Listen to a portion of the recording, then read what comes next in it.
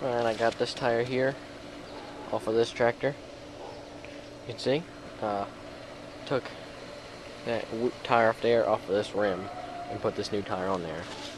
Now I need to get this tire on the bead, and we're going to do that by using some carburetor cleaner. I'm going to spray it around there, pump it a few times, light it on fire, and hopefully it'll blow up. Not explode, but the carburetor cleaner will ignite, and it'll push this tire up onto the bead.